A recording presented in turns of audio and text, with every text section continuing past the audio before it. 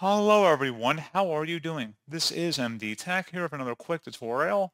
In today's tutorial, I'm going to show you guys how to resolve the Qualcomm Bluetooth driver. Windows has stopped this device because it has reported problems. Error code 43 that you are experiencing on your Windows 10 or Windows 11 computer. So this should hopefully be a pretty straightforward process here, guys. And without further ado, let's go ahead and jump straight into it.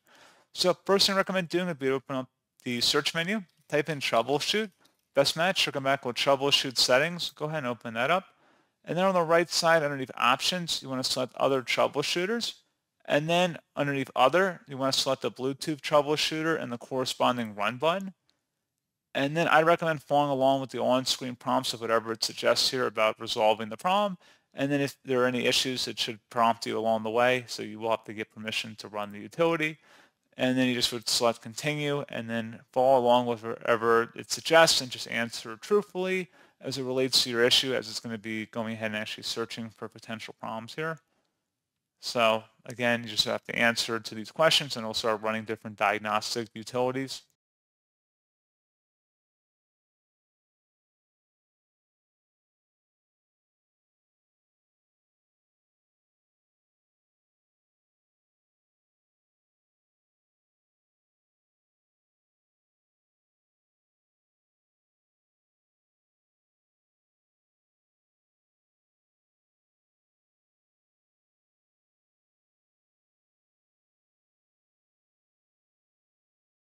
And then hopefully the issue would have been resolved at this point.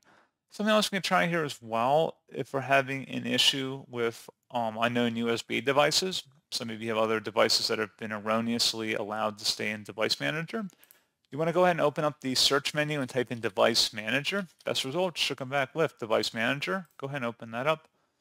And you want to expand the Universal Serial Bus Controller section in here and double click on it. If you see anything in here that says unknown USB device, it would say, it would be the first thing in it, it would say unknown USB device, device descriptor request failed.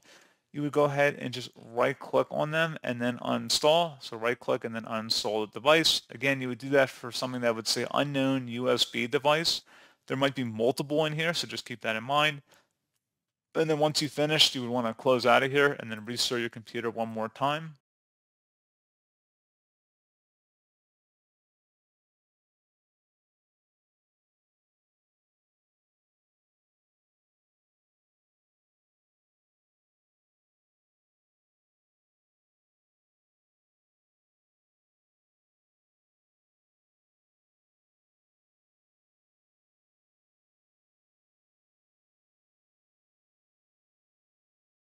And there you go, guys. Hopefully this pointer issue has been resolved. And as always, thank you for watching.